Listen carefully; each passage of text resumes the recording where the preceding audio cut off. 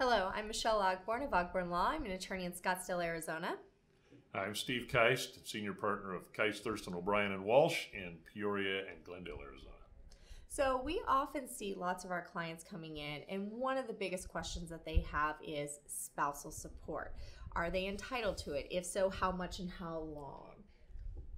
Yeah, almost every case it seems like people are interested in spousal support and whether they're entitled to it or not. And of course we have these sort of unwritten rules in the legal profession where we believe that if a marriage is of only a certain length, then spousal maintenance really isn't an issue. But there are no hard and fast rules, right? It's a subjective thing. It's not like child support where you just do the math. So less than a 5-year marriage can have a tough time getting spousal maintenance without some exigent circumstances. Would you agree? I agree, especially in the litigation context, because while there are not clear rules, like you said, Steve, attorneys and judges kind of have these unspoken rules that we kind of follow implicitly, right? And that's really what we're talking about. And because there are no clear rules, we get a lot of unpredictability in the results that we see.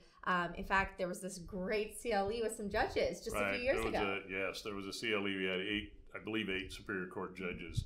They gave them each a fact pattern and asked them to say what they would determine the spousal maintenance should be.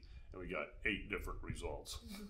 Yeah, so if you're in the litigation process and spousal support is something of concern to you, just know that there's a lot of variability and it's unpredictable what your outcome could be. However, if you look at the collaborative divorce process, we can come together as a team and look at the needs of the whole family. And where you might not get spousal support in a traditional litigation case, it might be an option in collaborative divorce. Yeah, absolutely.